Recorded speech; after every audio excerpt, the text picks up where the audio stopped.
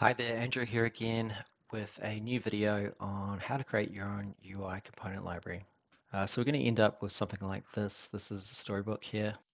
We're going to start by opening a terminal window and entering the npx create react app command. You can check the comments for the command, so you can just paste it in.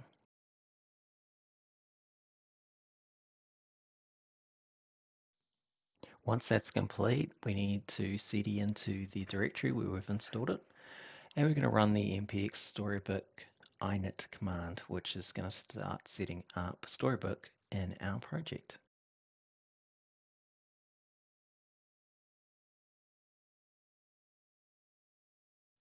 Now we're going to start by typing npm run storybook, which will get it up and running so we can check it out.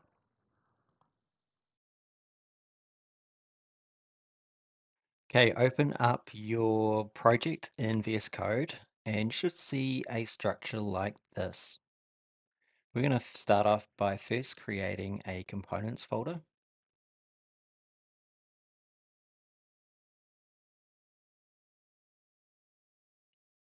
In the stories folder, we have a button CSS, a button stories.tsx, and a button.tsx file. Let's move it into the components. As we don't need anything else from the stories folder, let's delete that.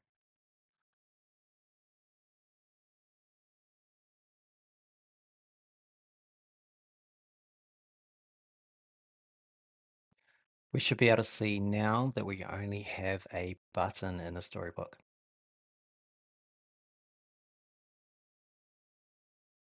I'm a big fan of CSS modules, so we're going to rename this file to button.module.css. And we'll also have to rename the import there for the CSS.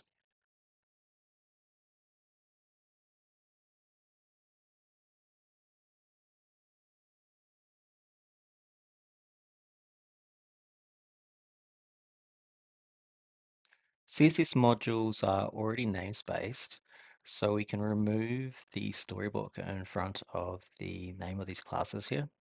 So I'm just going to select all the storybook in the CSS file, and I'm just going to remove it.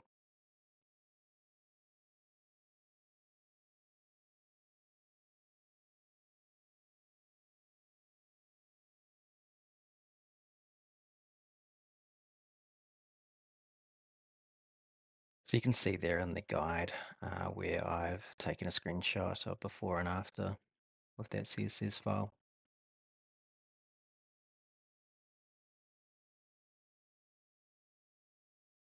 Let's select all these parts from the guide and we'll replace them in the button.tsx file.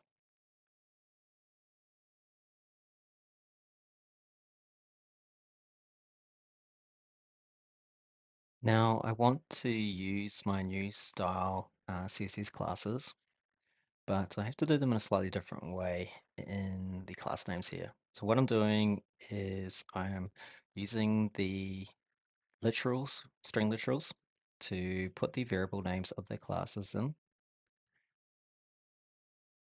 And then I'm using the mode, which is selected from the primary or not primary. And I've also got a join there. So what that's going to do is to nicely take my CSS classes from the array there and display that properly in the JSX. With CSS modules, I need the classes to be camel case, not kebab case. So I'm just going to fix that up now. So camel case is where the second word has a capital letter for its class name.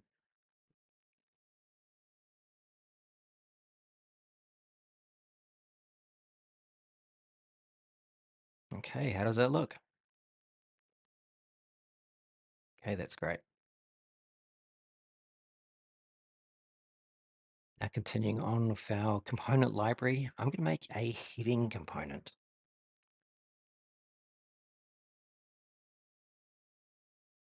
Like all React components, we need to first import React into it. And because we're using TypeScript, I'm going to create an interface for this component.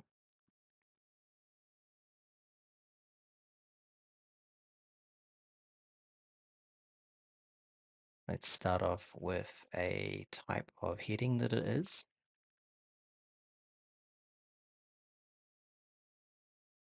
So that's H1, H2, and so on.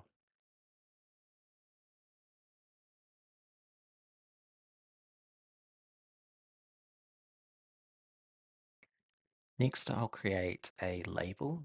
So this will be what the actual content of the heading is.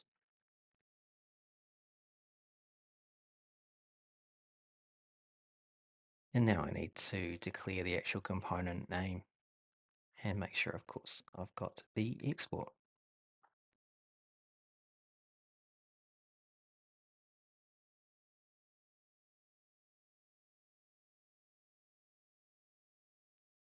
Let's define our props now for our heading component, and we'll put some defaults in.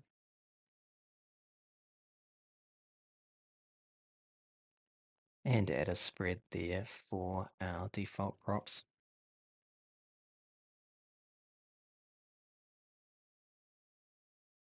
Now with my headings, I like to add an ID so that we can link to the headings at a later point in the same document. So let's add a variable called anchor ID, and we are going to take it from the label. Now the problem with IDs, of course, is that we need to take away certain characters. And those are things like spaces. Let's replace that with a hyphen.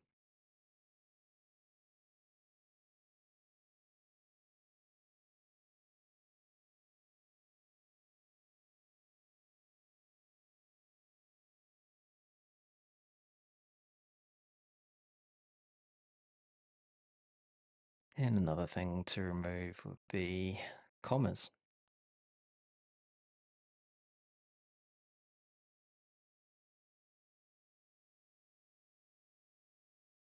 And of course, let's remove any white space.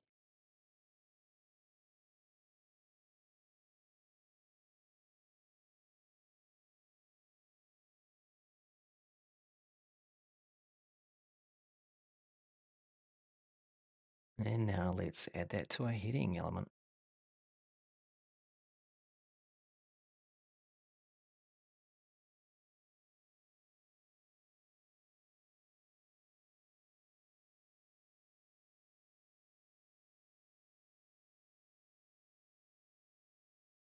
And now we need to duplicate the headings for all the different element types. So that's from H1 to H6.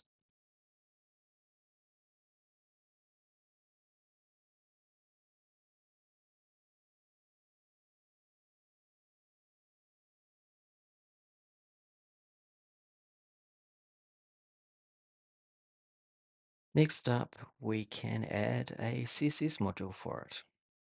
So let's add heading.module.css.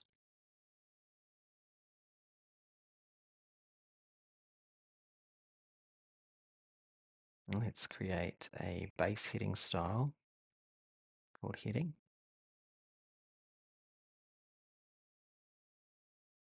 We can add some margin to the bottom. I like to use rems.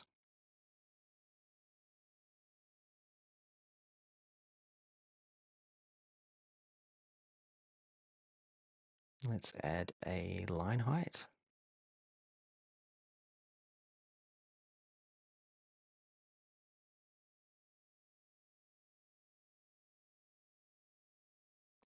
And of course, some font weight because it's a heading. Let's make it bold.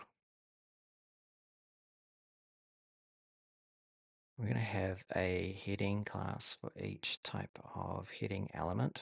So for H1 to H6, we'll have one specific. And I like to start off with like a grade of about font size 2 being the largest and work my way down.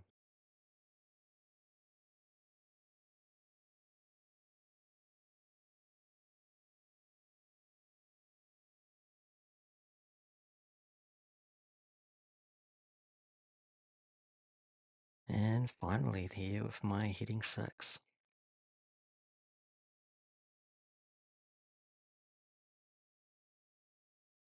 Now let's add the CSS module to the heading component.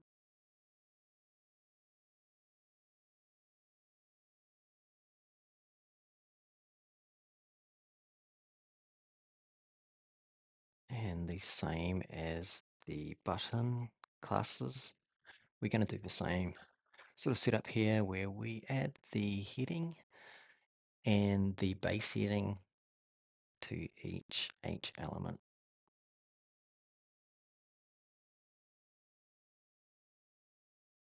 Now I've just noticed I've missed probably the most important part, the actual heading itself.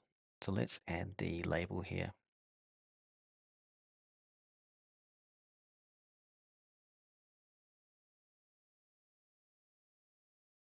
I'm going to proceed to add these to all the other heading elements.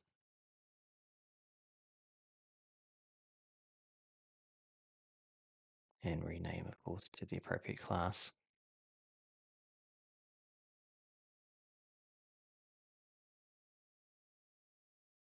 Now, seeing as I have to add the label to all these heading elements, I'm going to use Option click or Alt click on Windows, and that'll let me select in the same place and paste. And now we need a stories file for the heading component itself.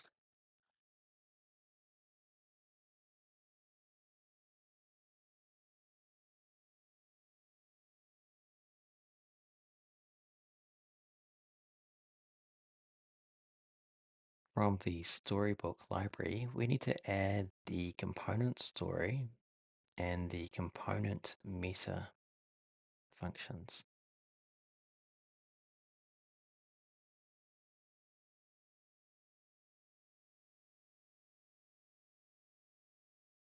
Let's create our default.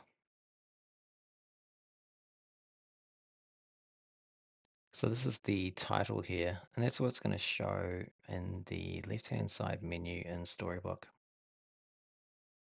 The forward slash with the components there means it's going to sit under a folder.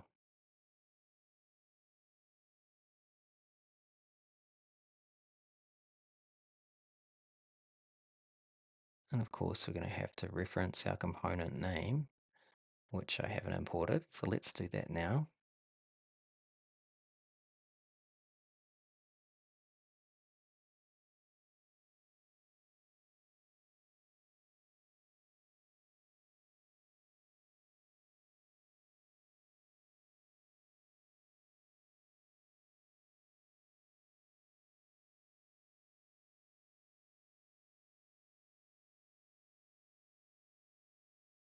We now need to add the template. It uses the component story.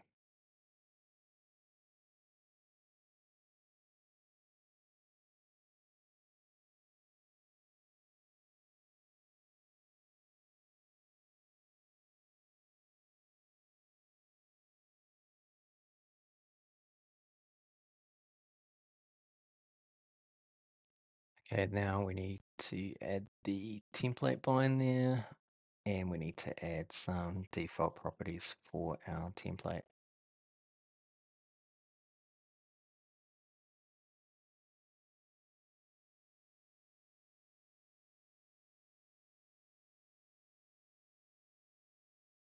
Now, it looks like I've got a problem with my heading here in the template.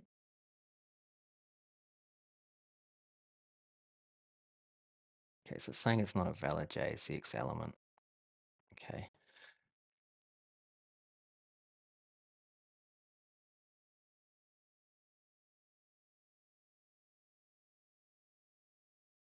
So the problem is my heading. Okay, so because I didn't have a default return, I didn't have a valid component.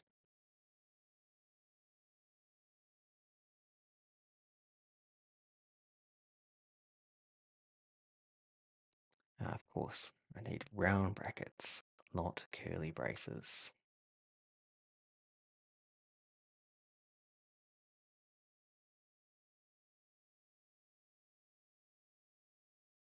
Okay, let's take a look at this component in Storybook.